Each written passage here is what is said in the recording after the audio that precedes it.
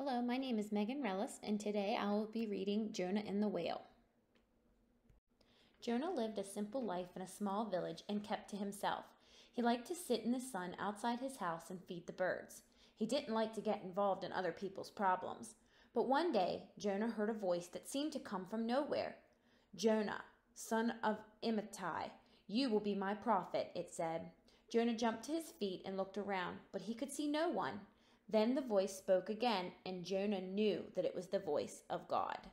"Go to the city of Nineveh and tell the people that they have been very wicked," God said.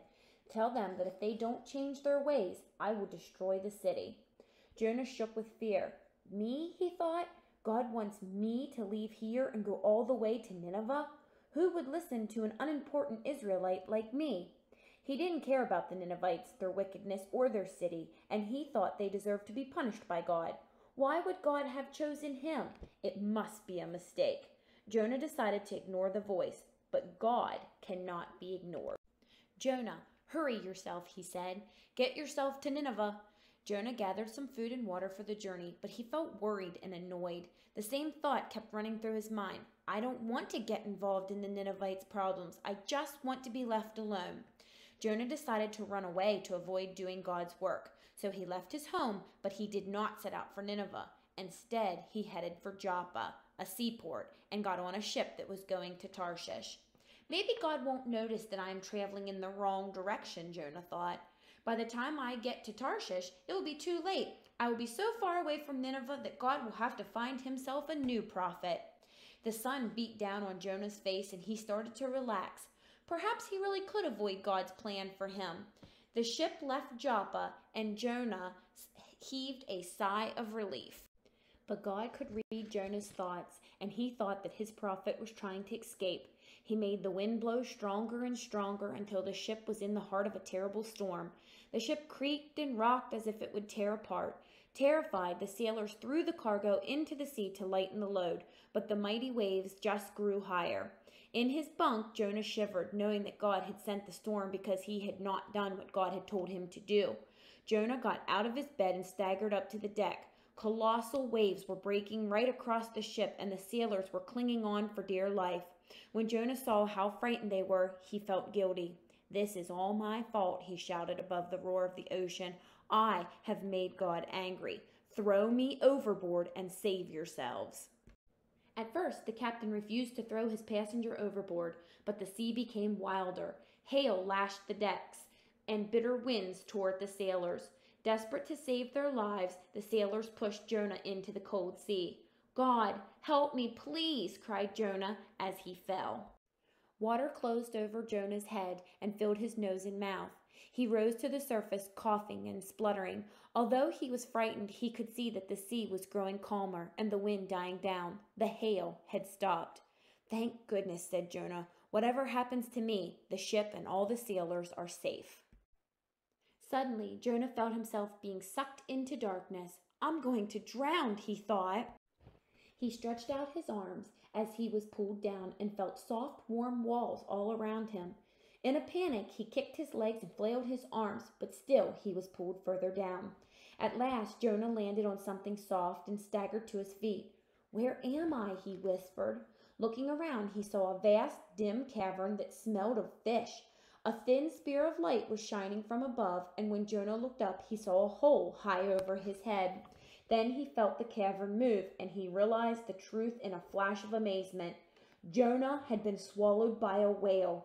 God had seen his prophet alone and helpless in the sea. He was pleased that Jonah had sacrificed himself to save the sailors, so he had sent the whale to keep Jonah safe. Kneeling down, Jonah spoke to God. "I am sorry for disobeying you," he said. "Please let me out of here." There was no reply.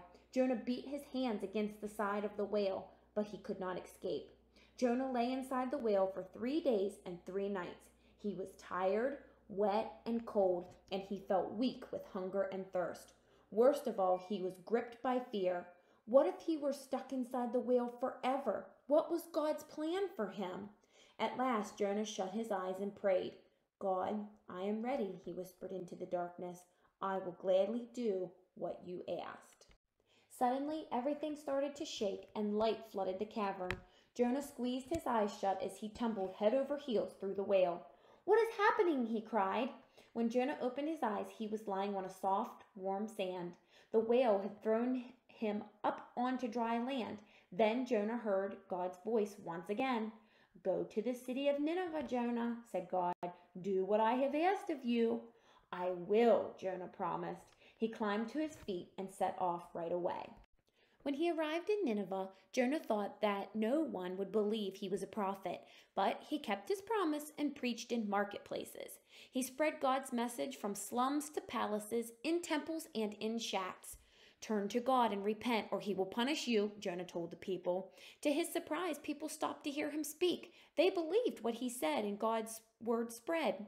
Even the king of Nineveh listened to Jonah's message. He changed his royal robes for clothes made of sackcloth to show how sad he was. "No one in Nineveh will eat or drink until we have shown God that we are sorry for all the things we have done wrong," said the king. "I hope that he will be able to forgive us." God heard Nineveh's prayers and was pleased with Jonah. "I will not destroy the city," he told Jonah. "They have obeyed me, so I will show mercy." But instead of feeling proud for having helped save the city, Jonah felt anger raging inside of him. Why hadn't the Ninevites been punished? "The Ninevites don't deserve to be forgiven," he cried. "Is it right for you to be angry?" asked God. Jonah did not reply. He stormed out of the city, but soon the scorching midday sun was burning down on his. Jonah staggered to the side of the road and dropped to the ground under a bare tree. He was exhausted and furious, and there was no shelter from the sun. "I wish I had never come here," he fumed. "I didn't ask to get involved." As Jonah sat there in a rage, God made fresh green leaves unfurl from the bare branches of the tree. The tree grew larger and curved itself over Jonah until he was lying in its shade. As his body cooled down, his temper cooled too. "Thank you, God," he murmured as he drifted off to sleep. At sunrise, God sent a worm to eat Jonah's tree. Its leaves shriveled up and fell from the branches. Jonah awoke to find the sun blazing down on him again. "Why did you kill the tree, God?" Jonah raged. "It was a good tree and it provided me with shelter." "You were angry because the tree did not deserve to die," God said. "How would I have felt if I had to let Nineveh burn? If the tree deserves a second chance, surely my people deserve a second chance too. And what about you and the whale who saved you?" Jonah bowed his head in shame. Now he could see what God was trying to show him. "I'm sorry," he whispered. God had saved the people of Nineveh just as he had sent the whale to save Jonah, because God loves all his people. The end.